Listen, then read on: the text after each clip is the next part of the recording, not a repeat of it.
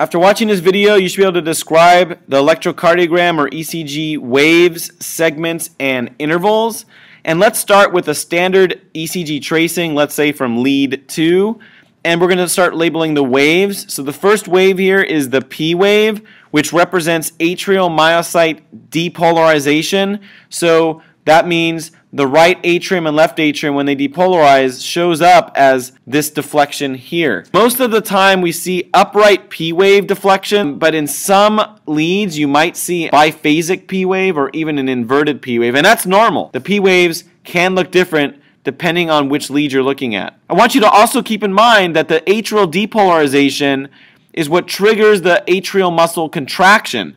And so the P wave begins just a little bit before the beginning of the A wave when you're looking at atrial pressure changes during the cardiac cycle. Now the depolarization is going to spread through the AV node, the bundle of His and bundle branches, and we're going to have our next major waveform, which is the Qrs complex. Keep in mind that the Qrs complex represents spread of depolarization starting with the interventricular septum to the left and right ventricles, and the Qrs complex here can be made up of different waves and look different in different leads. So the Qrs nomenclature is very important when you're looking at different leads and you're trying to communicate what you're seeing. When you have an initial negative deflection for the Qrs complex, that's called a Q wave. Positive deflections are called R waves, and negative deflections following the R wave are called S waves. If you have only a negative deflection, that's actually called a QS wave. And the sizes of the waves dictates whether or not you're going to use a lower or uppercase letter to describe the waveforms. The final important waveform is called the T wave, and it represents ventricle myocyte repolarization. I just want to point out that the T wave here has an asymmetric shape. That is, the peak is closer to the end of the wave than it is to the beginning. And the T waves generally are concordant with the Qrs complexes. That is, if the Qrs complex is generally a positive deflection, then the T waves generally are upright. If the Qrs complexes are a negative deflection predominantly, then you typically see upside down T waves. That's not always true in all the leads, but that's a good rule of thumb to go by.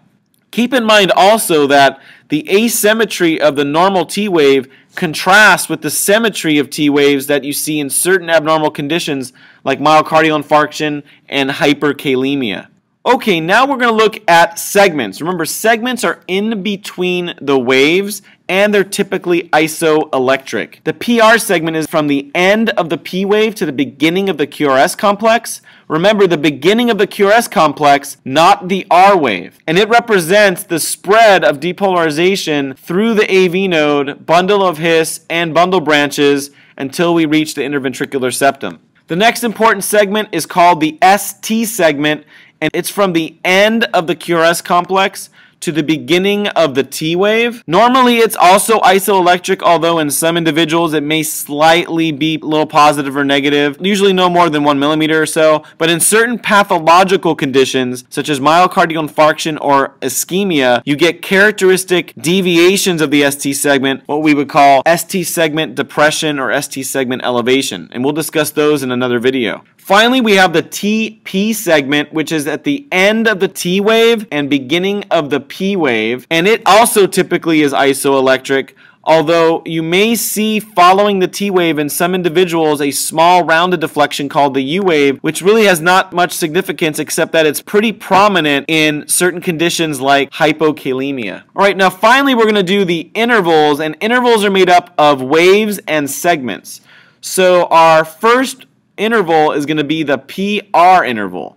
So we're going to start that right here at the beginning of the P wave, and we're going to include the P wave and go all the way to the end of the PR segment. So that's called the PR interval.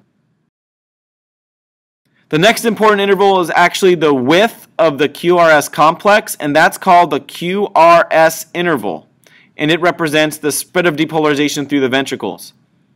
Then we have another interval, and it starts at the beginning of the Qrs complex or Qrs interval. It includes the Qrs interval, ST segment, and the T wave. So it ends at the end of the T wave, and we call this interval the QT interval.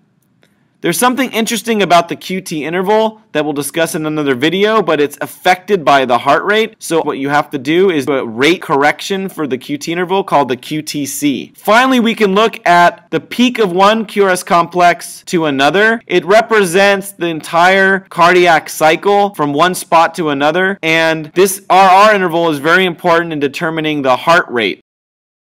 Understanding all of these different waves, segments, and intervals is critically important in understanding electrocardiography and making diagnoses of various types of abnormalities, as well as understanding the effects of drugs on the heart that could also affect some of these different parameters. And that concludes this video on ECG waves, segments, and intervals.